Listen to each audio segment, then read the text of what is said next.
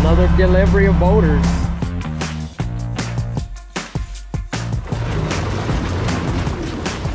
Hey, what's up everyone? We just finished up the woodring project, a beautiful backyard, big old pond with a patio, and 15 minutes from there is our next one. So here's the new slate, new project, not a new day. We just pulled off of that one, brought everything down here, and tomorrow morning we're gonna start raising havoc here. However, things did come today. There's a bunch of a rock here. Gonna build a stream out of this stuff, a bunch of gravel, all Aquascape components, all our stuff from the last job sitting up there on the street. Here's the area we're gonna be working in. This is gonna be nice too. We're putting in a 16 by 21 koi pond with a 12-foot stream. Super nice feature. I love those. That's what we got to replace. I think it's seen its better days. So we're gonna move the new one in against the patio a lot closer, right in this area, and then we're gonna kick the stream up over here, and possibly the very top falls facing the driveway a little bit. They hope they can get some done that way. Top one going in here, wrapping around, crashing into the pond over here. So that's the plan. It's gonna be a nice area, another really nice backyard. We're gonna do some destruction tomorrow morning. See you guys in the morning.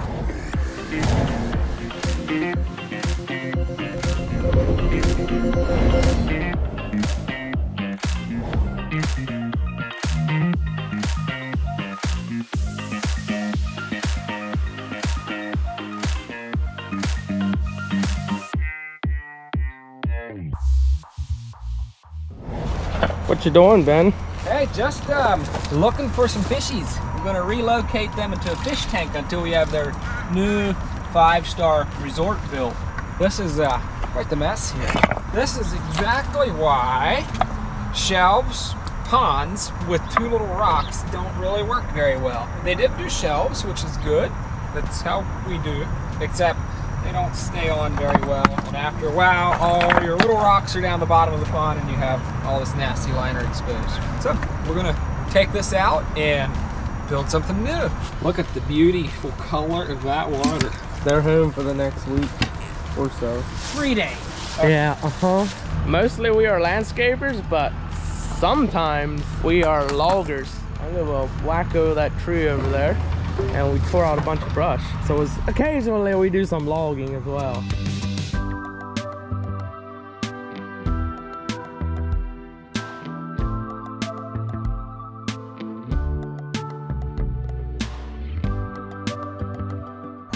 Well, here she be. A clean slate for the new pond. Took the tree out, and then whenever we put a new pond in somewhere where there was an old one, it's typically just easiest to dig everything out, fill it in completely, get a nice level pad, and then re-dig it out.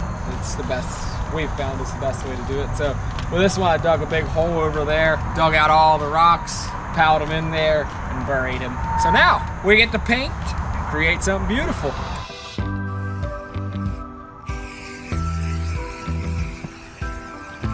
So there you have it. That's the shape of our pond. It's a nice, neat pear. Even has a little stem on it yet.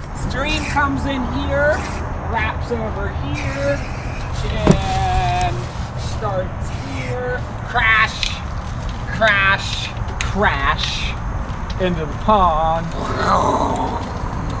On water. Swoosh into the skimmer. Then the whole way around. And into the skimmer. There's water in the skimmer.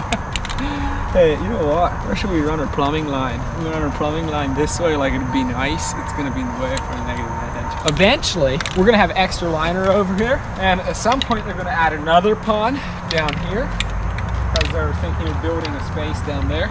So eventually a negative edge is gonna come out of this pond into a pond down below. Walkway is gonna come off the patio down there to the living space down there. So this pond would be for the house, this pond would be for the living space down there. So that's the plan. It's lunchtime now, so I quit.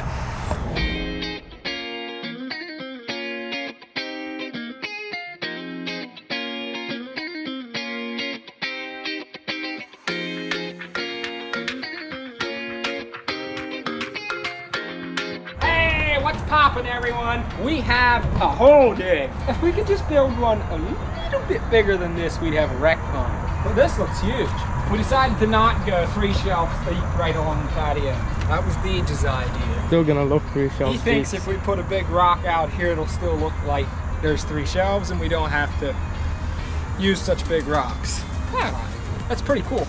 So yeah, skimmer goes over in here, which I probably should have got it yesterday. Skimmer goes over here, waterfall comes in there, and big old pond. This is always my favorite part of every pond. When I have a patio here and I can make it nice and deep and put a big flat rock out over here, it allows you to interact with the pond and feed the fish and sit on the rock and dangle your legs in the water. It's just my favorite part of every pond. So here's one of the things that distinguishes a good pond, a properly built pond, from a not properly built pond. We excavate everything in shelves. We did 3 shelves, so there's increments. Sometimes there's double shelves, which means it's twice as deep there. But what that allows you to do then, it creates a nice vertical spot for you to put your rocks, so they're not all gonna roll down into the bottom of the pond and then you have steep sloping sides of liner. If you excavate your pond like a soup bowl, there's no place to stably set your boulders. So we excavate like this. It allows us to ring this edge with boulders, fill this in with gravel, then these boulders will be higher than the shelf and you'll be able to put gravel in here. The gravel is not going to roll down into here because your boulders set on this shelf are going to be high enough to retain that gravel. And everything stays in place and you don't see any rubber liner. And this is true to any size pond, even if you're just doing a small one in your backyard that you're hand digging. Same concept. It doesn't matter if you're swimming in giant boulders with the excavator or you're bringing in one-manners and just building a little pond. So for your backyard project, absolutely dig your pond that way and things will stay there.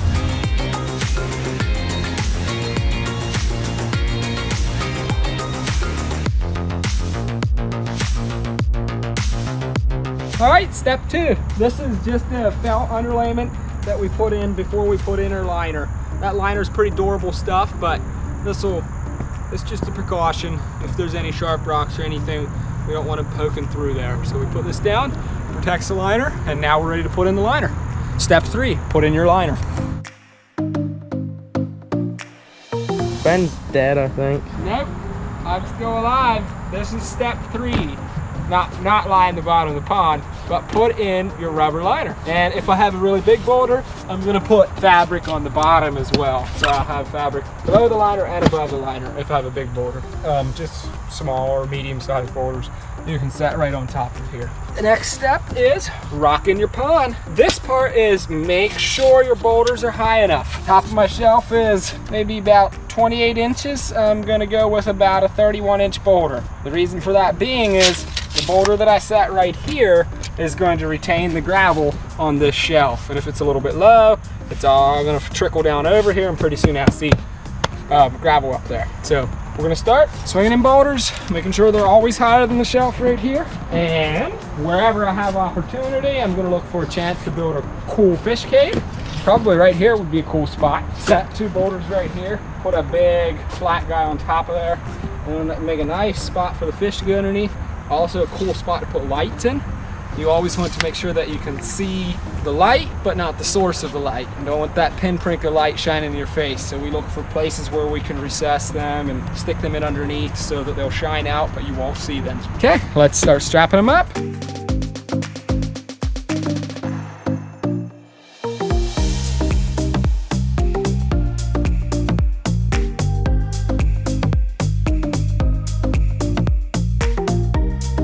Good morning, everyone. It is day 2 from up here in State College where we're building this 16 to 20 koi pond. And yesterday evening we didn't talk to you guys at all, but me and Ben, quick before we left, we set 2 of the frame boulders for the stream, as you can see. But on the agenda for the day is rocking in the pond, putting the skimmer box in, and Valor over there, he is trenching in the electric line. Ben isn't here. He is out traipsing around with the Aquascape owner, Greg the pond guy, and Weston, looking at some of the old projects we did last year, years back, some of the better projects. Anyway, So I'll be playing foreman for the day. So we're gonna get at it.